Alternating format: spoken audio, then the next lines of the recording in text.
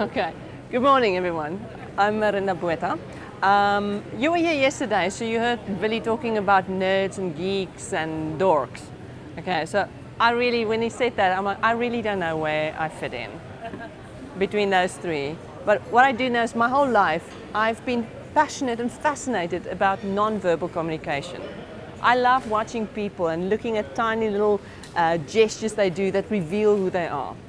I love it. My life is non-verbal communication. So I went and studied, I'm a professional actor and a voiceover artist, and I trained in London. I trained to be a clown and mime and in physical theatre. So these are all art forms where you use non-verbal communication as a means of expressing or bring meaning and bring out emotion. I'm also a lecturer in a tertiary education institution. I'm working at a film school. And I've also got online courses available in voiceovers, in how to perform on camera and create video tutorials, and doing warm-ups to warm up your voice and your body. But for NerdCon, because we're not selling anything here today, I thought I'll talk about non-verbal communication in virtual environments. Because that is what VR is about, and all the technology is moving towards creating virtual characters that we need to interact with. And non-verbal communication is extremely important for us to have empathy with them, to believe in them, to connect with them, and for them to be created in a believable way. They need to move like a human being, otherwise we don't want to listen to them. Okay. So, what is non-verbal communication? Non-verbal communication is all the actions surrounding communication, excluding speech. I'm just going to stop for a moment. This is my colleague Werner. He works with me, and he's going to be my guinea pig in a moment. So non-verbal communication includes our body language, our body movement, gesture, facial expression, and the movement of the eyes. It includes smells, that's a way of communicating, and tactile interaction. We can send really strong messages. If we touch someone, you could send a really strong message that way. It's also vocalics, the way we talk, not necessarily what we are saying, but how we say it, the pitch, tone, speed at which we talk, the volume that we speak at, how clearly we speak, all of that is part of non-verbal communication. So I want to use Werner as my guinea pig and demonstrate non-verbal communication for you with theatre masks. So I'm going to ask Werner to pick one of these masks. I use them in my workshops. He's going to pick one, and then I'm going to ask him to come and sit on this stool and do nothing. You, as an audience, must please look at him. Look him up and down. So the moment he now puts on a mask, he's no longer Werner. He's now a persona. The moment you put on a mask, you become someone else. Okay, so I want you guys, please look this person up and down, and then give me one word to describe his character, his personality, his emotional state, whatever. Give me one word to describe this character. But take a moment, look him up and down. Alert. Alert. He's quite alert. Tense. Tense. He's alert. He's tense. Anxious. Anything else?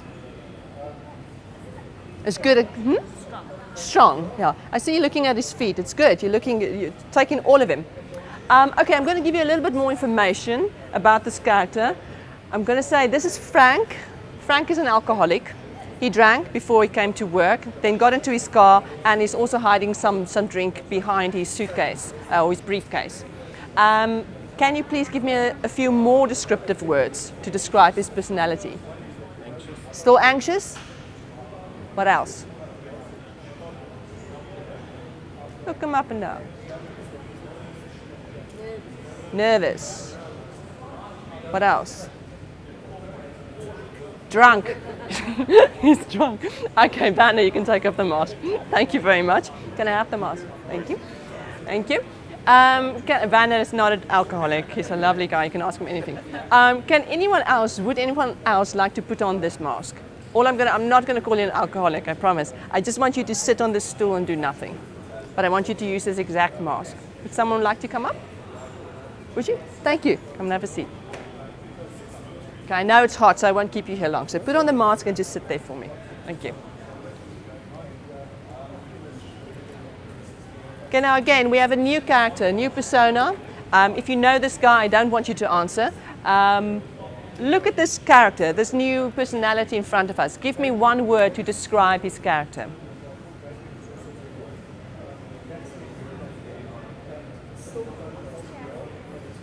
How can you describe? It looks healthy. Healthy, looks healthy, composed, relaxed, mellow. Anything else? Okay, thank you. You take off the mask. Excellent, thank you. That's hot.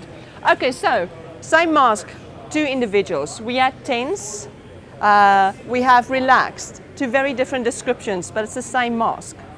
This thing is a dead thing, it has one expression. Why the different descriptions? Body language. Two very different body types here. I purposefully asked them to do as little as possible. And still you get such different descriptions for this personality.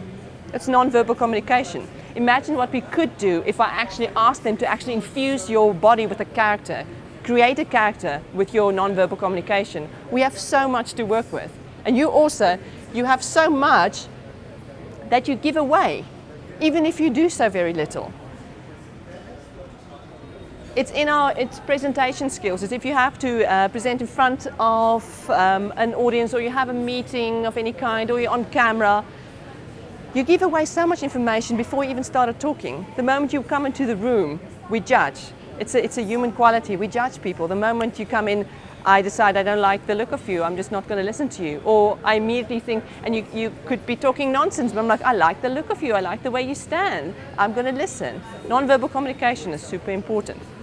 Okay, I want to move on to embodiment in virtuality, virtual reality, and augmented reality. So there's all these terms, like what do they mean? Okay, embodiment in virtuality looks at how we can use computer technology to be integrated as seamlessly as possible into our normal world, so into our real world. So that is your mobile phone. It is the ATM you use. It's the e-toll gantries. It's the Internet of Things, embedding microprocessors into everyday things. It is ubiquitous computing. It is wearable technology, those smart watches and smart jewelry now, smart clothing, it's crazy. It's trying to get computers to be integrated into our normal lives as seamlessly as possible. Virtual reality, which you've seen at the other stands, is the complete opposite. It's trying to take a human and immerse us in a virtual world as successfully as possible. Augmented reality is trying to combine those two. The goal is to create a immersive experience, taking virtual objects and making it an augmented, a supplemented experience with your real world experience. That's the difference between the three. Let me just check my notes. Okay, I want to focus on embodiment in virtual reality and virtual worlds. I'm also going to look at kinesthetics and empathy. That's a way of connecting with those virtual characters. Because I believe, to bring it back to e-learning, that a student commits so much more to the learning process. It's not just our literal minds, cognitive minds, that we use in learning. It can be a full body experience. So for e-learning designers, content creators, we need to understand non-verbal communication and come back to it to make better products and more immersive experiences. Okay, the next thing, okay. So I brought these two objects to NerdCon. The first one is a hand-carved wooden marionette. Other one is a robot, a child's toy. So I want to use them as metaphors. I want you to imagine that your end user, your student, your client is the puppet. And your product or your e-learning course is the robot. What stands between them? It's a human being. It's you. You, the content developer, the designer, the marketer, whatever. We are human beings, and the end user, even though I say it's a puppet, but you know what your target market is, and you know it's a human being. You are talking to a human being. So it's coming back to I'm a human being communicating through a digital medium with another human being. Coming back to we all share the same qualities, the ways of expressing ourselves, non-verbal communication, the way we communicate is becoming super important. All of technology is advancing and advancing, but we're coming straight back to can you connect with that person? Can it make sense? Okay, I want to look at virtual reality and virtual worlds. What's the difference? You'll see now in the other stands, virtual reality is usually an individual and you have a head-mounted display that creates a virtual world for you with a virtual body that is overlapping with your physical body. So you have a duality of experience.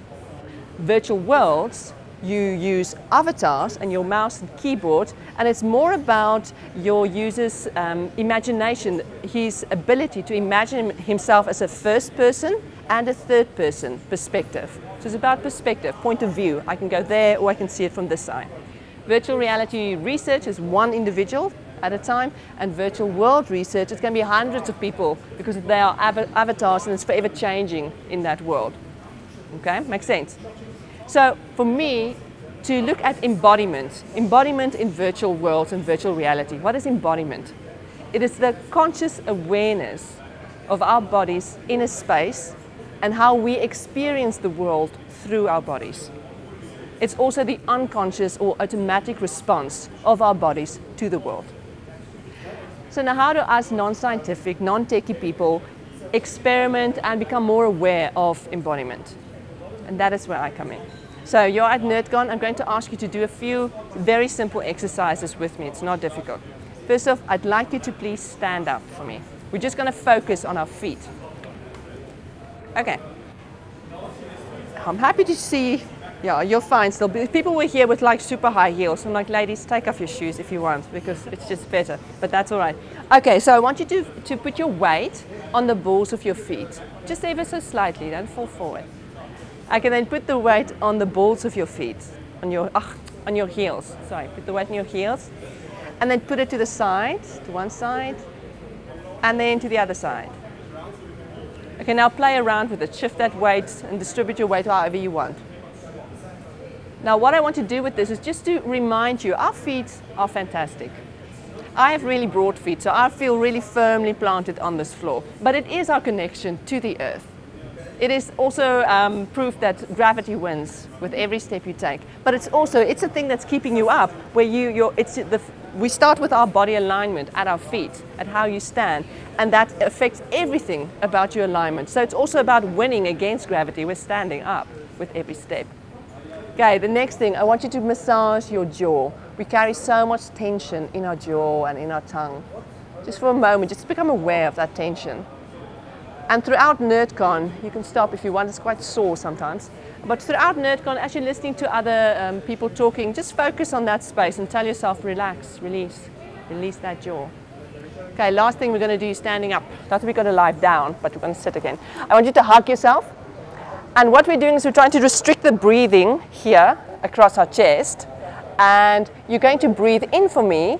Take a nice deep breath in. And can you feel how much of your back is opening up? Okay, do that for me again. Breathe in again. And just feel how much of the shoulder blades are pushing open, because it needs to make space for the lungs to expand. That is amazing, the amount that our backs can open up, if you call it that. You can have a seat again. Okay. We need air, we need to breathe properly, and that thing about air is energy. It's true. The better you can breathe, the more energy you have, and the better you can deal with all of life's challenges. Okay, I want to do another little breathing exercise. If you can imagine, you know if you take a brown paper bag, you make a hole and you go, and it pushes out, the air pushes out the bag like that. I want you to imagine you've got a brown paper bag in your chest. That's your lungs, the size of your lungs. Make it even bigger, make it here at your belly button. So as you breathe in, I want you to imagine you're going to push out the bottom of that bag first, and then the sides. And if you have air left over, most people don't, you can take the top of that bag also to open it up.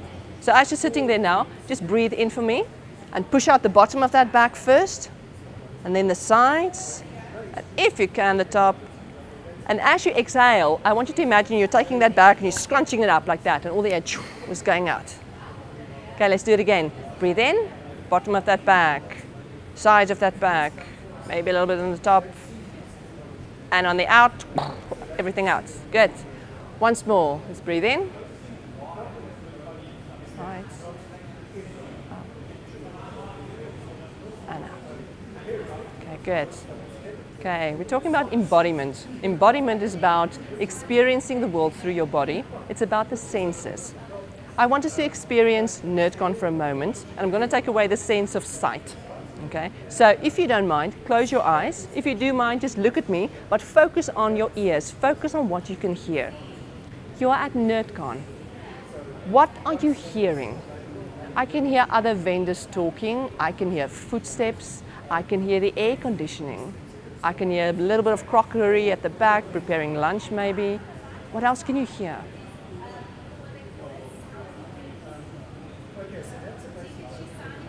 Let's go to touch. The part of your body that is exposed to the air. How does the air feel? You were here yesterday. Today it feels a little bit better, I think. How warm is the air? And what does the air feel like? Every space, if you go travel, for me always, when I get off the plane, the first thing I notice is the air on my skin, on my face. I'm like, oh, this air is different. What does the air feel like, apart from the temperature? It's part of NerdCon. Okay, taste. I don't think we haven't had, well, you might have had breakfast, maybe had a coffee or a cigarette. That's part of your experience of NerdCon. Yes? Senses. If we can incorporate all of these senses in our immersive worlds, we will be able to have a really successful experience for ourselves and our learners. Okay, I want to take this further.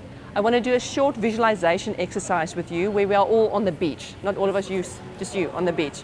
Okay, and so for this, I want you to close your eyes. So for a moment, imagine you are walking on your favorite beach. You're on the beach. You can decide, are you walking in the warm, dry sand, or are you walking in the wet sand and the waves is crashing over your feet? It's up to you. But you're walking at the beach and it's a beautiful day. I want you to really focus on seeing the waves. What are the color of the ocean? What is the color of the sand? What's the color of the sky? Really see it. And can you feel as you're walking either the dry sand and the temperature of that sand, or if you're in the wet sand, can you feel the muddiness through your feet? If you're barefoot, if you're not in your favorite shoes, how much are you sinking into the sand? Really feel it. Or what can you hear? Is there a breeze? Can you hear the breeze? Can you hear the waves crashing? Are there children playing around you? What can you smell? Is there a very strong oceany smell? Can you smell donuts or ice cream? Or is it a very clean nature smell? Try and capture that moment as strongly as possible with all of your senses. Okay, open your eyes for me.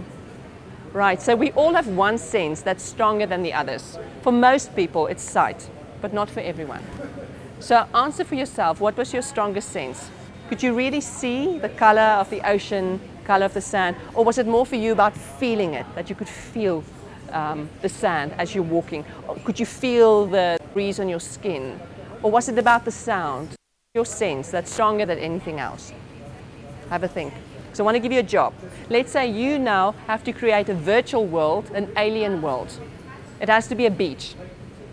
So can you change your experience you just had, use that one strong sense of yours, and use that as your starting point to change the scene? So let's say if sight was your strongest sense, then maybe you want to change that world and make the ocean green and the sand purple and the sky orange. I don't know. Okay, so if your strong sense was sound, to add lightning that's crashing and lots of harsh noise, a very harsh environment. So in your mind's eye, change the world into an alien world using your strongest sense. Have a think.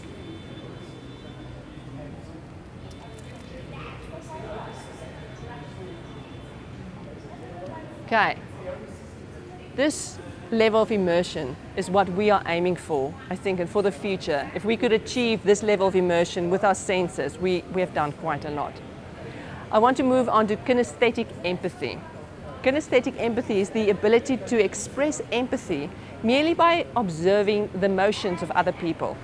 It's the ability to simulate internal movement sensations by watching someone else do something. Simplest example of that is if you see someone trip and fall and you go, oh, that must have hurt. That's empathy. That's kinesthetic empathy. Okay. We use kinesthetic empathy to explain why people connect to an avatar, to a virtual thing in the first place. We identify with it. We have empathy for it. But we can only have empathy for it if it moves in a way that we can connect with, that we think is believable. We also have kinesthetic learning, where students prefer to interact with tactile objects and have exercises instead of just sitting there listening to a lecture or watching a lecture. So it brings me to what was said earlier, that different students have different learning styles, just as we as individuals have different ways of expressing ourselves, different way of teaching and different way of learning. The key is to always stay connected with your audience. Okay. So I quickly want to show you an extract from one of my lessons from my course, how to create video tutorials and perform on camera. And this one is about connecting with your audience. Hello and welcome to our lesson on how to connect with your audience. So you have to record talking head videos and you definitely want to keep your viewers engaged and listening to what you are saying. How do you do that? First of all, remember that you are a professional in your field. You know what you are talking about. Find your passion in the content or information you are sharing with the viewer.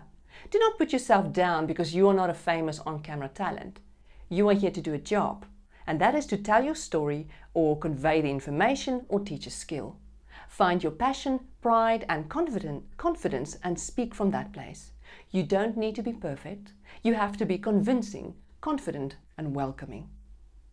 Next, the single most important technique I can teach you is to visualize one person in the audience you want to speak to and to speak to just that one person. Imagine what this person looks like who is listening to you, what his or her needs and expectations are, and deliver. Give them what they want. If your course is aimed at foreign pupils learning English for business, you may want to speak a bit slower, but with the respect you would give to any businessman or woman. If your class is aimed at artistic housewives who are learning to do pottery skills, then your approach will be different because your teaching style will be geared towards the exact market you are trying to reach. Whatever the case may be, speak to just that one person in the group you are visualizing. If you can manage that, then your videos will reflect that you are sincere and connected to the audience. If you are engaging, then the student will be more likely to listen to you and take in the information you are teaching. That's it. That is the single most important technique you should master. It is called visualization. To envision vividly what a person or situation looks like. In the next lesson, I will give you an audio file consisting of a visualization exercise. It is great fun and also relaxing to do while sharpening your mind and assisting with creativity. Now, 3 more tips I can give you to assist you in being more comfortable in front of the camera. Okay, but I want to get back to empathy. Empathy is the ability to share and imagine the feelings of other people.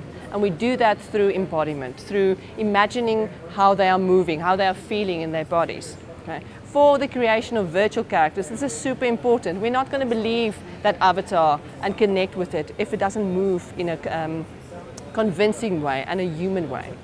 And human movement is organic. It's not mechanical. All human movement, all organic movement carries intent, carries motive. There's meaning behind everything we do. There's a motivation for doing everything, either consciously or subconsciously. I would like to demonstrate that, how easy it is to create empathy through non-verbal communication. And for that, I want to ask if I can get 2 people to put on a mask each and pretend they're ordering coffee at a coffee shop. You're not going to talk, you're just going to stand here. You're going to have 2 people. You're going to do very little. I want you to do it actually as little as possible, but you are going to order coffee and try to communicate, but you're not going to use words. You're going to have 2 people. Come on. It's NerdCon. Go, I guess. Excellent. Who else? Otherwise, we're going to pick. Oh, ladies, excellent. Okay. So, ladies, thank you. Can you each choose a mask for yourself? Don't put it on yet. Anyone you want. Okay. All right. So, you 2 are colleagues. You work at the same place. You've seen each other around, but you don't know each other. Okay. She's highly successful. Okay, like super successful, and you would like to get to know her so that you can maybe have her as your mentor or be best friend or somehow just get into her social circle so that you can get step up the ladder as well. Okay, so you happen to be at the same coffee shop at the same moment. Oh, how lucky is that? What you're going to do is you're going to seize this moment to try and talk to her. Okay, but you're a little bit nervous because she's this amazing businesswoman and you want some advice, you just want to make friends. Okay. You have seen her around and you've heard she's not very good at her job. You don't, you don't want to be connected with her, okay? So, but you're very polite, so you're not going to completely ignore her. So you're going to try and show her that you're not really interested in making friends, and you're going to try and be really eager and cool and try and make a connection. Okay, all non-verbal. The coffee shop is there, so you can order anything you like and wait for your order to come. Okay, with the mask on. And maybe take a step forward, stand there for us. Thanks.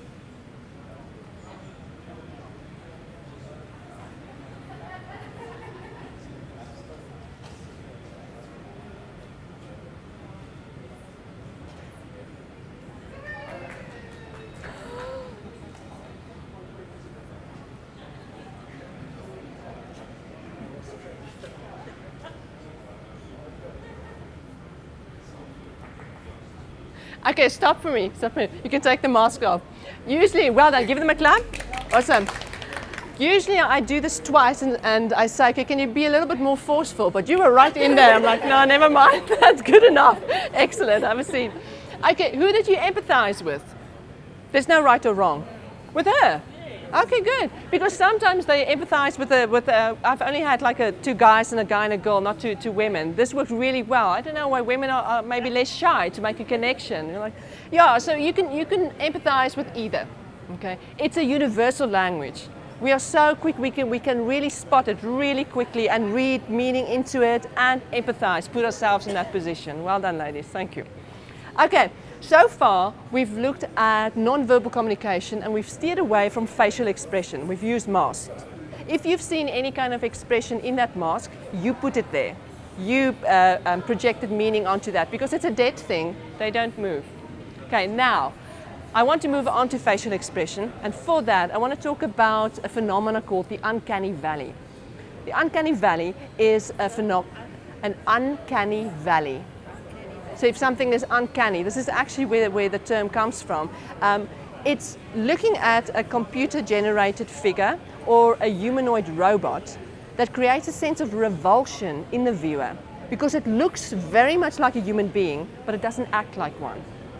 Okay? This is for creators of characters, this is a tip. Movement always trumps appearance. We will and it's amazing why we do this. We will trust the way a thing moves more than the way it looks. Okay? That is what the uncanny valley is about. It's a phenomenon that was discovered by a robotics professor in the 1970s, but it also pertains to CGI characters in movies and video games, and now in virtual characters and assistants that are being created.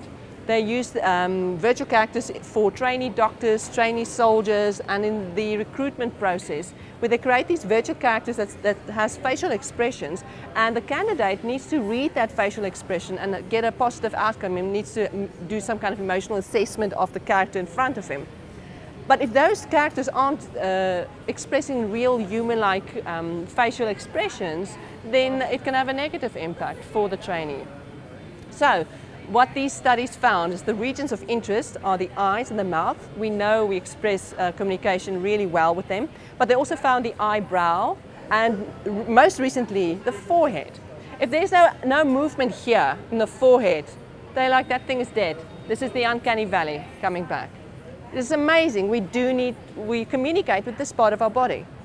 Eyebrows, they say it's a form of turn-taking in conversation. I can show you that I'm not done talking, you can talk, or I can show you that I understand what you're saying with my eyebrows.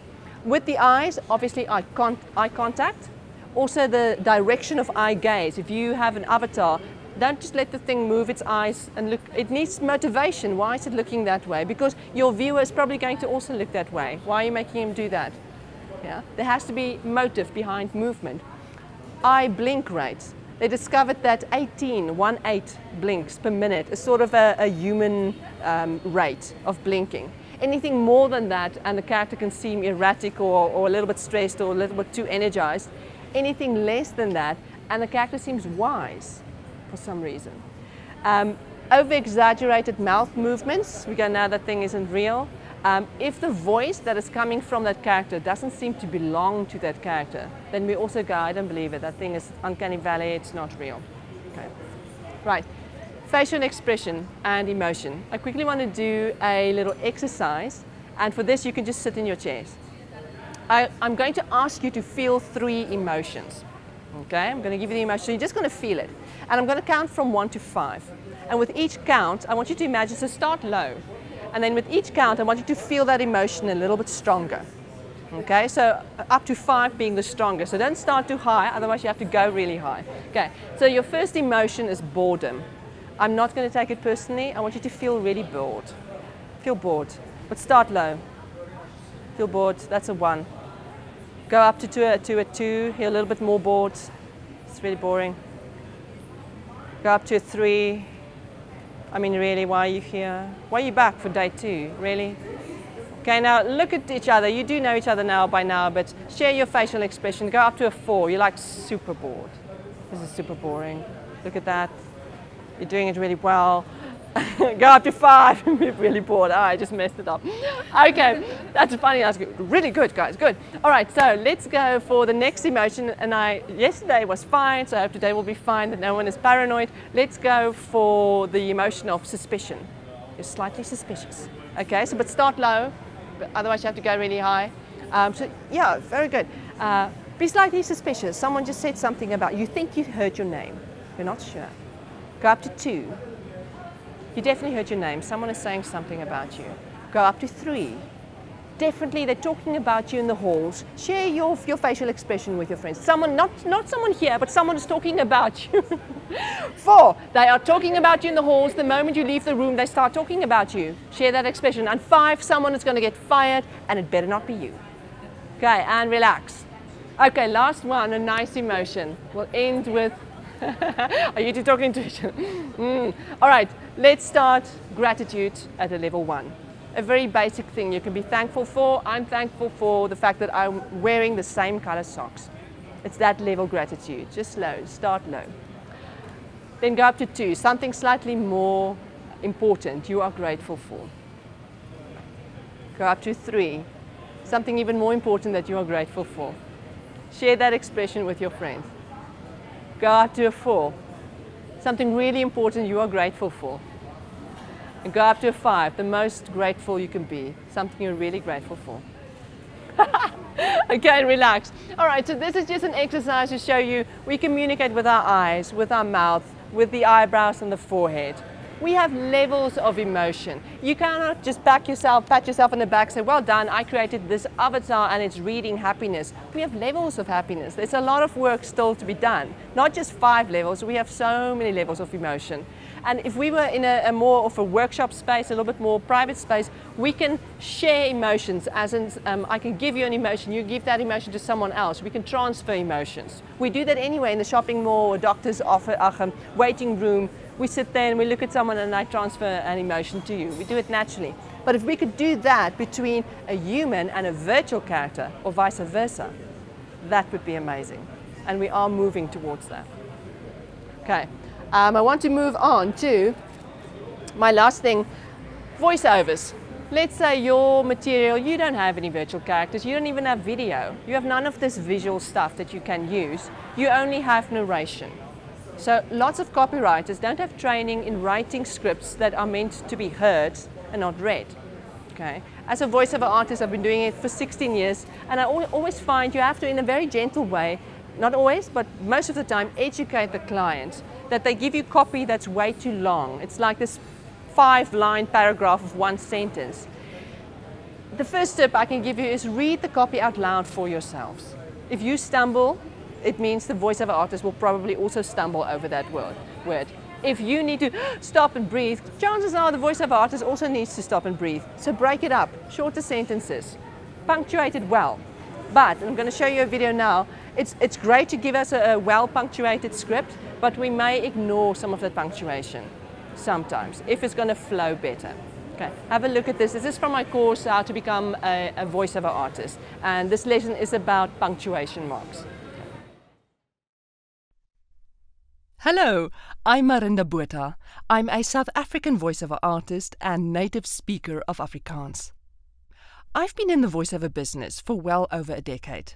And the one thing you always have to deal with is punctuation marks.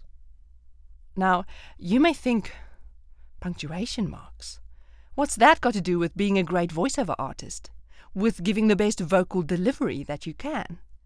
Well, It's very important. In fact, it's so important that it's a good idea to ignore punctuation marks as much as possible. Copywriters use punctuation marks in scripts that are written for the eye, that are written to be read. Punctuation marks assist in bringing the meaning across in a sentence. But in conversation, we don't use punctuation marks. As human beings, we speak in half sentences. We place pauses in between words when we are lost in thought. We place emphasis on words which we deem to be important, even though there may be no grammatical reason to do so. As a voiceover artist, it's your responsibility to bring the script off the page. And that often means that you must ignore the punctuation marks. So, as a general rule, use punctuation marks as a guidance, but don't take it too literally. Let's have a look at the script for a TV commercial.